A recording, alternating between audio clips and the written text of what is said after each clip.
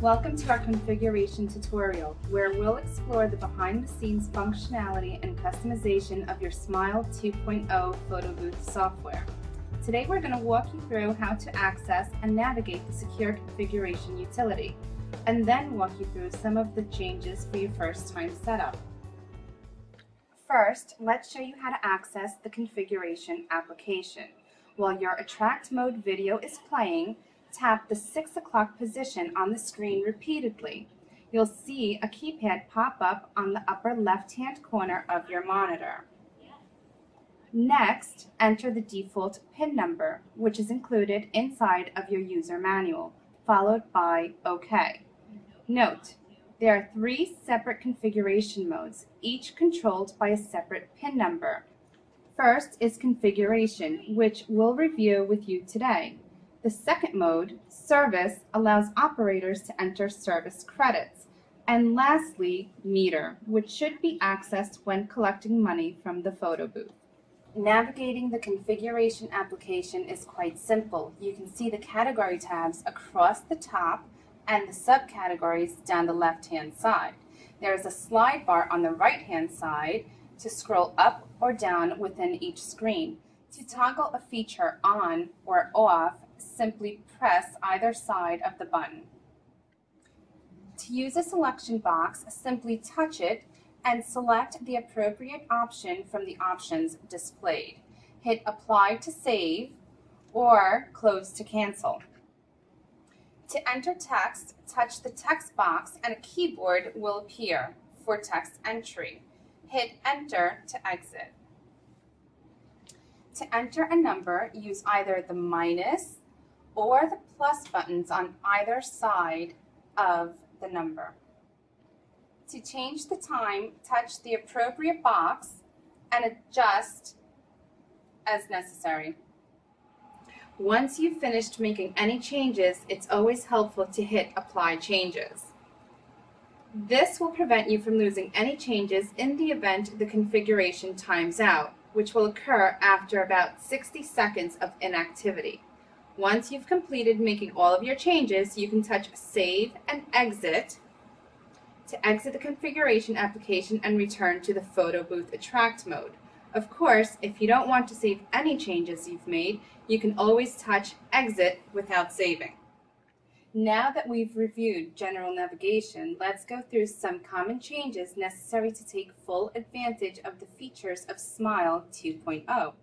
Let's start with the General Settings tab. If we scroll down to the bottom, you can select the location of your bill acceptor on your machine. This will change the video in your Attract mode to instruct customers where to put their money. Next, touch the Location Settings button. Enter your location name, location type, booth type, operator name, and operator phone number. Here, you can even calculate location revenue split information. Now that we've made some changes, let's hit Apply Changes so we don't lose any information. The Security tab allows you to change your 3 access PIN numbers. Touch the box, enter your current or default password, and select Change Password. Next, enter your new access password and confirm your new access password. Then, hit Save. Follow the same procedure for Change Service Credits and Change Meter Report Passwords. For camera setup, simply touch Camera Settings tab. If Video Preview does not appear, select Camera dropdown and select Appropriate Camera. Once Video Preview appears, you can adjust zoom accordingly. Your Payments Methods tab allows you to turn on or off your primary money acceptor, your secondary money acceptor, as well as your credit card reader. The next tab, Pricing, is where you can toggle free play on or off and adjust any one of the product prices within your photo booth. Under the Volume Control tab, you can adjust the theme and voice volume by touching the meter. Now let's move to the Programs category. Here you'll see each unique program listed down the left-hand side of your screen. You can turn each one of these programs off, which will make it completely invisible to the photo booth customer, or change the position where they appear on the screen. Under Video Message, you can turn the video on or off, or change the recording time. Under the Email and Facebook subcategories, you can enter a custom subject line, message, message signature. This is a great tool for marketing purposes. Moving to the next category, Reports, enables the ability for the photo booth to send automated reports. To begin, simply enter an email address in the Email Reports To field, toggle Audit Reports to On, and select whether you want daily, weekly, or monthly reports, and the time you want the report sent.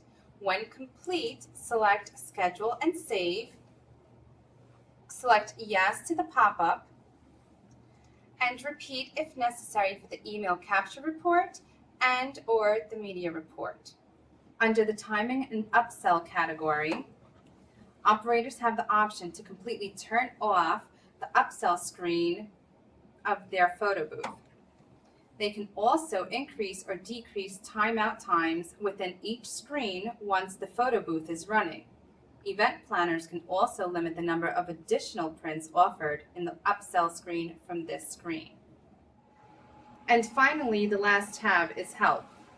If you're ever experiencing difficulties with your photo booth, it's a good idea to start with returning all of your photo booth settings to default. This can be achieved by touching this first button. Just remember, you'll have to adjust your settings afterwards. The other button you may need is the Email Service Data button. If you are indeed experiencing problems with your booth, push this button and it will automatically send your error logs to our tech support staff. And that's it. Let's save our changes by hitting Save and Exit. And we're back into the photo booth application. We hope you enjoyed your configuration tutorial for Faceplace's exciting Smile 2.0 software. This session was just meant as a general overview, and photo booth operators should spend time and familiarize themselves with all of the photo booth's operations. If you have any other questions, please contact technical support via phone or by emailing techsupport@faceplacephoto.com.